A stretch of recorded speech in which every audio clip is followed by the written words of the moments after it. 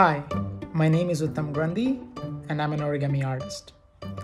The Rubin Museum of Art is a museum in New York City dedicated to Himalayan art and ideas. The museum has almost 3,800 objects in its permanent collection, and throughout these works of art you'll see many important symbols, including the lotus. During the museum's temporary closure, the Rubin is launching the Lotus Effect, a digital and physical participatory installation made up of folded lotuses contributed by the public. In this short video, we'll look at the symbol of the lotus and what it can mean to us during difficult times. I'll also provide instructions for making your own lotus and invite you to participate and contribute to this collective project. What is special about the lotus? In Buddhism, the lotus is a sacred symbol associated with purity, awakening, transformation, and compassion. Lotuses grow in muddy, murky waters, rise to the surface, and unfold.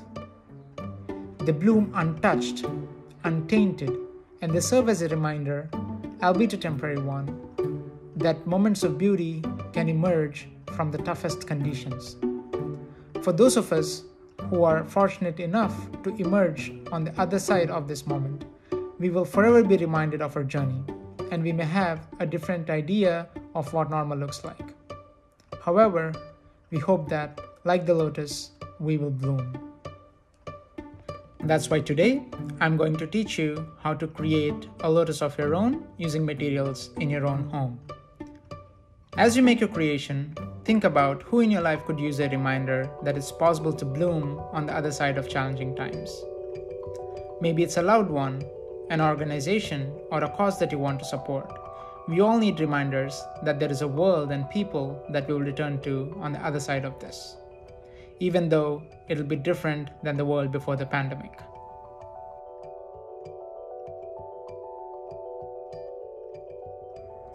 Let's start making our lotus. Here's what you'll need. One square piece of paper which measures at least 7 inch by 7 inch. There are two versions of this activity. One, where you can make a lotus that looks like this, and the other, where you can keep folding to make a more advanced version like this. Let's begin. What I have in front of me is 8.5 by 8.5 pink colored paper, which looks identical on both the sides. Now to begin with, you make a diagonal fold by bringing this corner to the corner on the opposite side.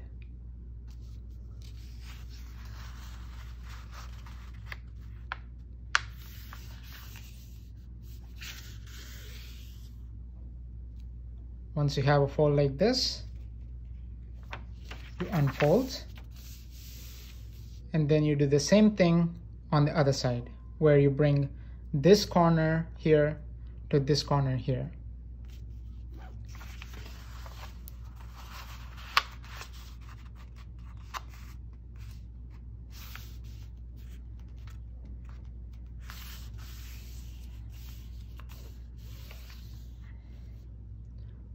Now I unfold. What you would see here is an X. Now you flip the paper and you bring this top edge to the bottom edge,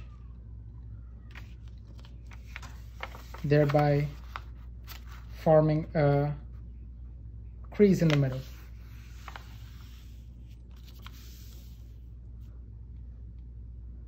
Now what you would do is you simply unfold, and you will see there are two mountain folds which intersect at a valley fold. And you would just try to see the intersection point, and you try to pop it from the other side. And what we have here starts to look a little like a 3D shape. Now without creating any new creases, you try to collapse this whole thing into a triangle.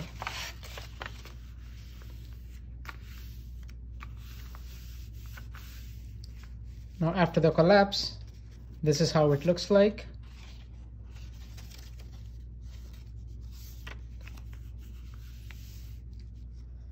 Now for the next step, you have to take one of the layers and you find the middle point here, the middle point, and you make a fold away from the center. This is the center line, and then you make a fold away from the center like this.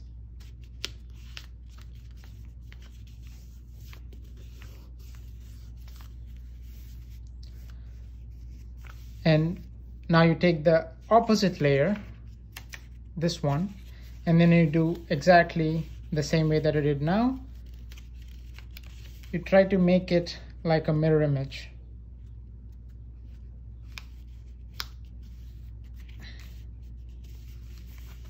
Like this.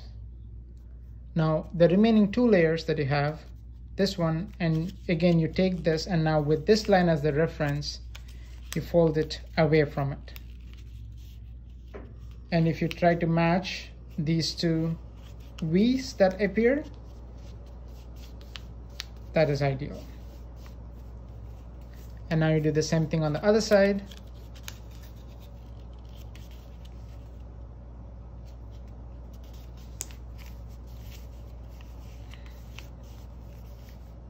And this marks the end of the first version of the Lotus. You can stop here and call this project done, or you can keep folding and make a more advanced version of the Lotus. Now for those who chose to stay and keep folding, what you would do is you take these two outer flaps and you reverse the creases that are already made. So when you open, you see these creases here and here, and also those corresponding creases here. We reverse those folds. So to reverse the folds, you open partially, and then you try to fold along thus created folds like this. You see how this points outward as opposed to inward? So this is how it was, and now this is how it looks now. Now we'll go ahead and do the same thing on the other side. Again, we open it partially, and we try to fold this thing without creating any new creases. This is how it looks like. In this step, if the whole Lotus unfolds, it's okay. You can fold this thing back together. Now what you would do next is you maybe correct some of the steps here. And you take the inner layer, this inner layer, and you fold it halfway through, like this.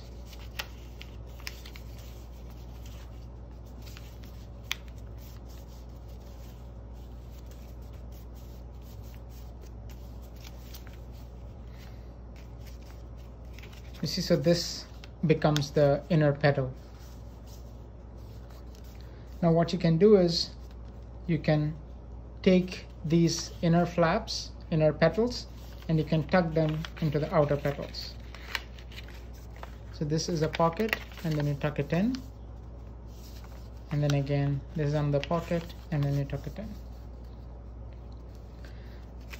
Now you take the remaining layers here with this line as a reference, and then you fold all of these towards the back. So I'll flip the model and fold it one by one. So you fold this thing here, and you fold this layer as well to the back, and then you fold this one as well to the back. So this is how it would look like. Then you lift it up and you tuck these two tabs into this pocket. So now your Lotus model is 95% done. And the interesting thing about this model is this can stand up with this as the base. This stands up. I'll show you from the side how it looks like. So this becomes the support for the Lotus. Now, if you want to make this more rounded, you can even take these little corners here and you can fold them to the back to give the outer petals more rounded edges. So there you go. Your origami Lotus is complete. Now you can place this somewhere important to you.